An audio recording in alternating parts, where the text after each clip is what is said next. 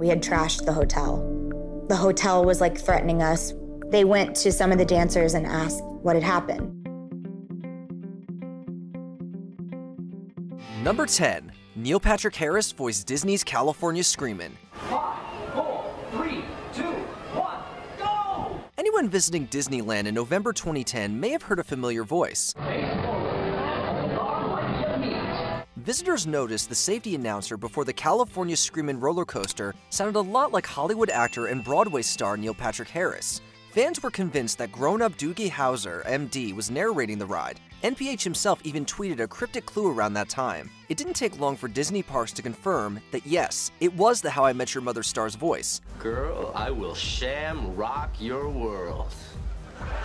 Sadly, California Screamin' shut down in 2018 to make way for the Incredicoaster, an Incredibles-themed ride. So, Harris's big announcement is now a thing of the past. Number 9. Selena Gomez and Justin Bieber were a couple.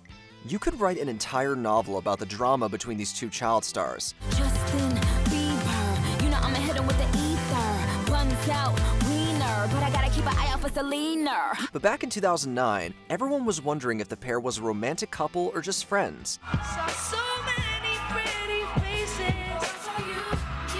Now all I see is you. Frequently spotted together, Selena and Justin played off their relationship, with Selena even calling Justin her little brother. He's little. No, he's like my little brother. That's weird. You're a cute couple. It wasn't until they stepped out together at the Vanity Fair Oscar party in 2011 that their romance was confirmed. The pair dated off and on until 2018, when they finally split. Justin married model Hailey Baldwin the following year, sparking rumors that she had stolen Justin from Selena. The women have since quashed those rumors, but that doesn't stop fans from speculating about pretty much every move these three make. Number 8. Macaulay Culkin's Violent Parent. If you were a movie fan in the 90s, you couldn't avoid seeing this child actor brightening a cinema screen. You're the only one acting up. Now get upstairs. With his iconic role as Kevin in Home Alone and his traumatizing funeral in My Girl, Macaulay Culkin became a household name before he was even a teenager. Unfortunately, this successful career came with a price. Rumors soon began circulating that Culkin's father was abusing his power and overworking his young son. In 2018, Culkin appeared on Marc Maron's WTF podcast and confirmed his dad's physical and mental abuse. I was able to actually walk away from the business. I've been wanting to take a break for a while, and eventually, I just was like, I'm done, guys.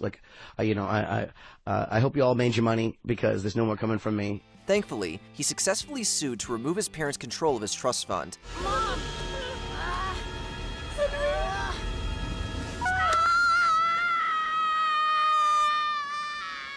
But he and his dad have been estranged ever since. Number 7. Frankie Muniz is a race car driver.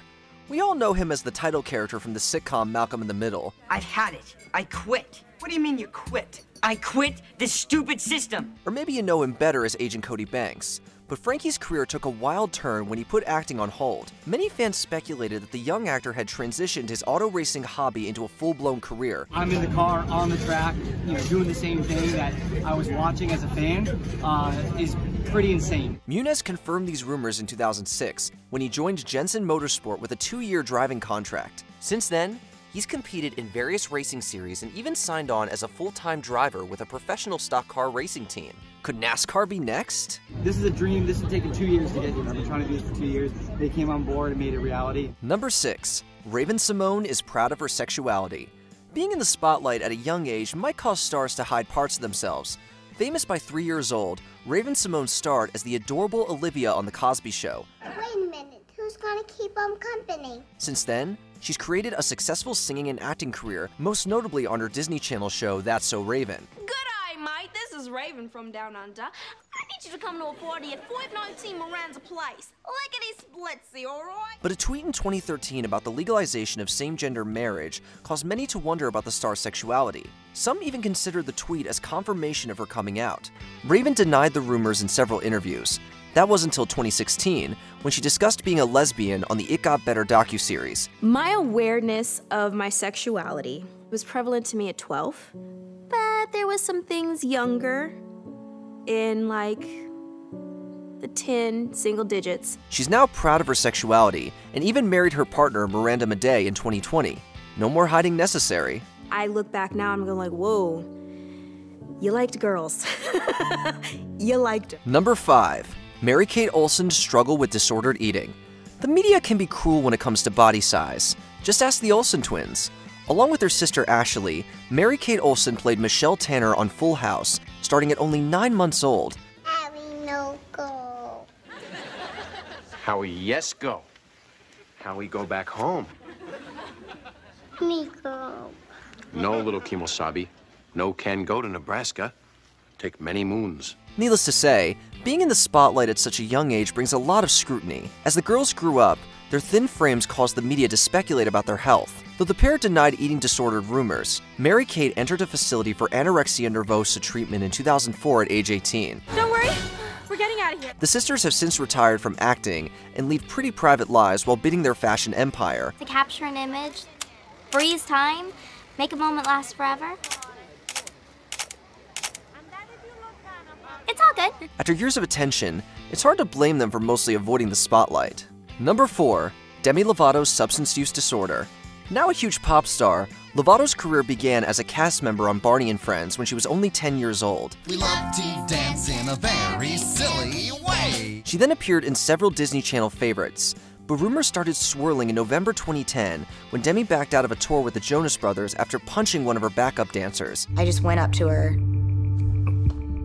and it was like a blur. I turned around and Demi had punched her backup dancer in the face. Everyone wondered about the reason for her outburst. It turns out that Demi had been hiding long-term issues with substance use, and this incident was the start of years of struggle with sobriety.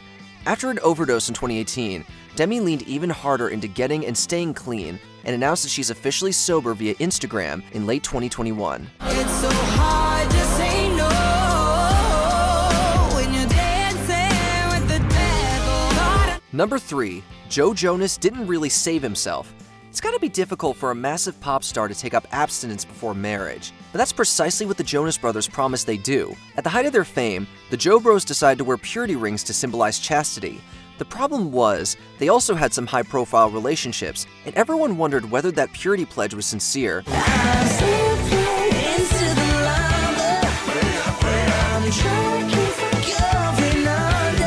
Turns out, it wasn't. At least not for Joe Jonas. In a 2016 Reddit AMA, Joe revealed that he lost his virginity to longtime girlfriend Ashley Green way back in 2010. When you're about 15, 16, you start dating, and you go, wait a minute. What did I say I was gonna do? Thankfully, the brothers can now laugh about the rings, with Joe's wife Sophie Turner even getting a few cracks in. Joe Jonas wasn't just sticking his fingers in some dumb metal rings, he was sticking his fingers in co-stars, actresses, and even a supermodel or two. Number 2. Drew Barrymore's wild childhood. Who doesn't love Drew Barrymore? She's had a decades-long career in Hollywood since her first film E.T. at age 7.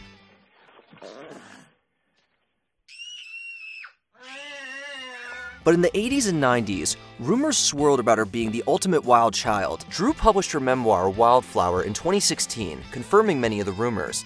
These included attending Hollywood parties with people triple her age, going to Studio 54 when she was only 9, and having a substance use disorder by 12. Not very normal to see a 9-year-old at a big Hollywood party drinking. She even did a few stints in rehab as a teenager. Thankfully, Drew has cleaned up her act and her image over the years. She's now sober, hosts a daytime talk show, and recently launched her own magazine. When I finally let go of that, it made me realize that I was capable of great change that I totally rebelled about. I was like, I will master this toxic behavior of mine. We're rooting for you, Drew. Number 1. Aaliyah's teenage marriage. She's been dubbed the princess of R&B, but Aaliyah's influence hasn't stopped her from being followed by a rumor for over 25 years. I'll be waiting there with my trips, my looks, my hat, just so I'm low-key. Did she really marry R. Kelly with forged documents when she was underage? What is the deal with you and R. Kelly? Are you all married or not? No, I'm not married. Robert's doing his thing, I'm doing my thing. He's a great producer, great artist, who I do admire. Regrettably, the answer is yes. Aaliyah was 15 and Kelly was 27. The marriage was later annulled and Aaliyah refused to talk about the relationship. Unfortunately, she was tragically killed in a plane crash without ever telling her side of the story. R. Kelly, on the other hand, is paying the price for his many misdeeds, serving 30 years for bribery, sex trafficking, and additional charges. Thankfully, we still have the legacy of Aaliyah's music, which continues to inspire artists to this day.